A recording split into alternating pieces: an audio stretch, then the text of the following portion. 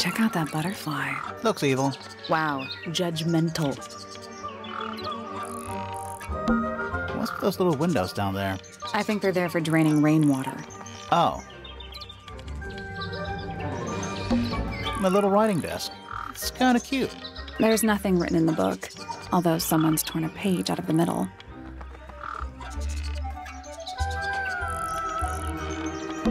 They're bird cages, but the birds are coming and going freely. Is that a metaphor? Oh, it totally is. I don't like mirrors. They steal your soul. How do you get your hair so symmetrical without using a mirror? I do it by weight. I can feel if one side is heavier than the other. I feel like I'm standing in a giant bird cage.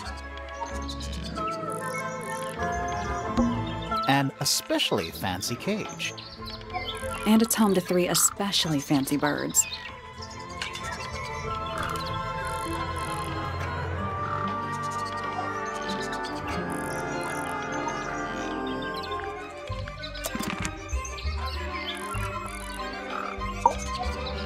Oh, just beautiful.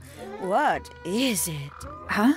Sort of a delicate jade, but with a little seafoam green, is that right? Sorry? Your hair, dear! Which shade do you use? It's lovely! And that shape, you're really pushing the envelope. Oh, thanks. I do what I can to offset Grimoire's beige on brown ensemble. Detectives don't need to be brightly colored. We prefer to blend into the background. Oh, you're the detective? Delightful. Penny Pointer, pleasure. Is that short for Penelope?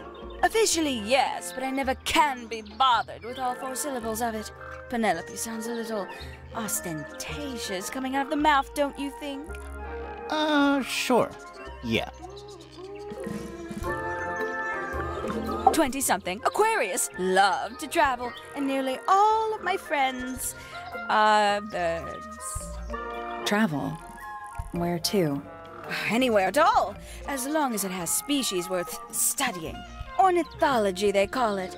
I call it the only thing I've ever been good at. And have you studied the birds here at Tangle Tower? But of course! Where else do you think I developed my love of the field? No matter where I go, I always find myself coming home to Tangle Tower. Because of the birds. Oh, no, because of him! Silly to admit, but I suppose I can't bear for us to be apart. Who are you talking about? Oh, don't you know? My fiancé, dear Fitz. He's not really the traveling type, you see. Fitz Fellow. The very one. You're engaged to a member of the Fellow family? That's interesting. I'm not especially interested in whatever tedious feuding goes on between our 2 families. Fitz and I find it much easier to stay out of it altogether. I awoke early and headed down into the greenhouse to see Fitz. He's always there, crack of dawn, every morning like clockwork. How come? It's where he's happiest. That and he has a great deal of work to do every day, watering, pruning, mulching, whatever that is. Do you help him with the work in the greenhouse? Oh, no. I wouldn't dream of it. I'd probably break something. So, you stayed with Fitz the whole day? No. In the early afternoon, he went back inside. Rather suddenly, as it happens. Did he say why? He didn't. Probably just a touch of heat stroke, the poor dear. He's more delicate than you'd think. What did you do after that? Let's see. I returned to the aviary to feed my birds.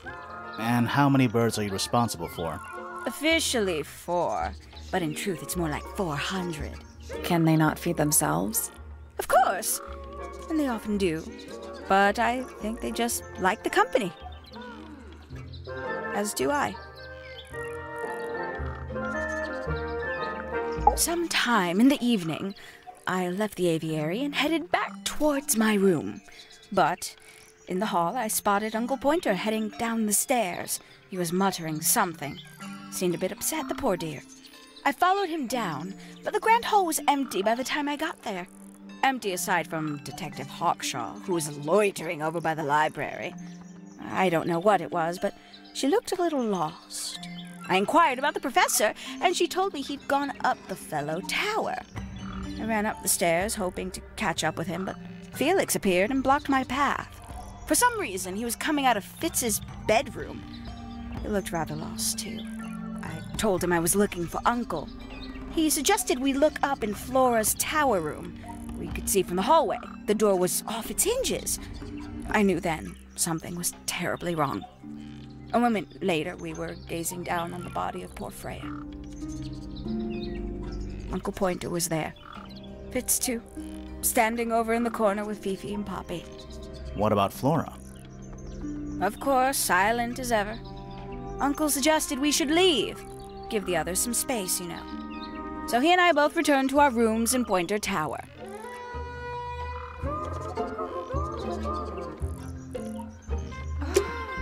We can get into Penny's room now. Now, like, right now?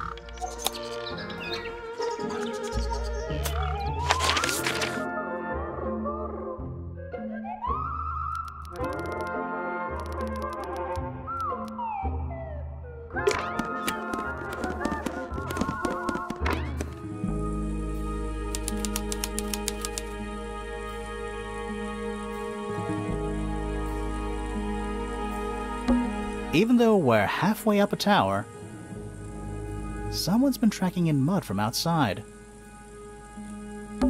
Painting supplies. Painting supplies. It's a fish, I think? I think it looks more like a whale. Fine, it's a whale. Could also be a shark. Freya's bear. Looks pretty depressed. He's had a rough couple of days.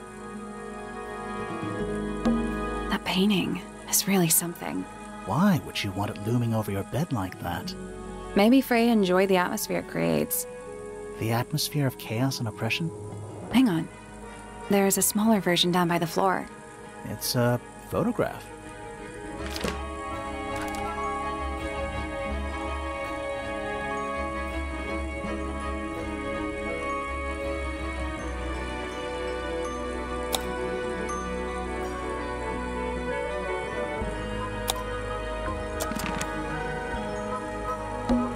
Painting is really something. Why would you want it looming over your bed like that? Maybe Freya enjoyed the atmosphere it creates. Hang on, there is a smaller version. It's a photograph.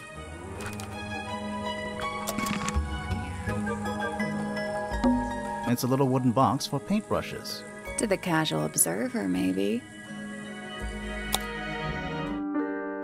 They're not real paintbrushes. Looks like they're part of some kind of lock mechanism.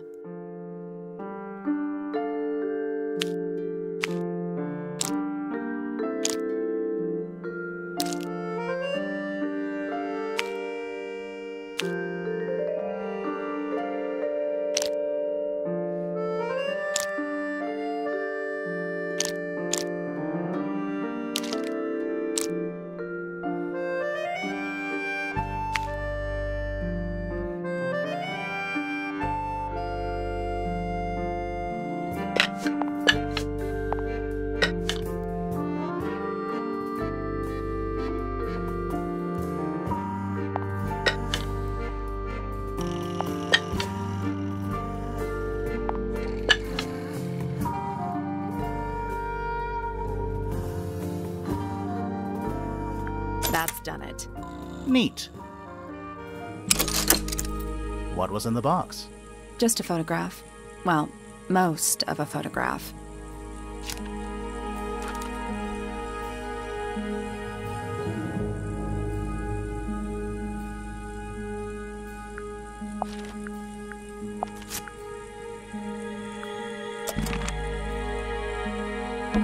Freya's plants.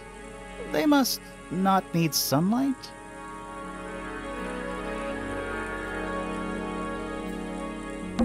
A pillow with a paw print pattern. It's a cushion. Yeah, but that doesn't alliterate. It's Freya's bed. A little bit messy. It's a perfectly healthy amount of messy. Do you think this was always supposed to be a bedroom? I don't know. It is kind of a weird shape. No windows either.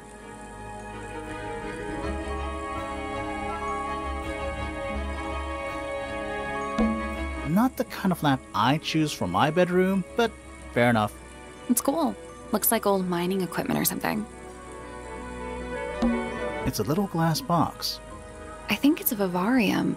Come again? See the leaves and twigs in there? Might have been for keeping insects. That's weird. What did you find in the drawers?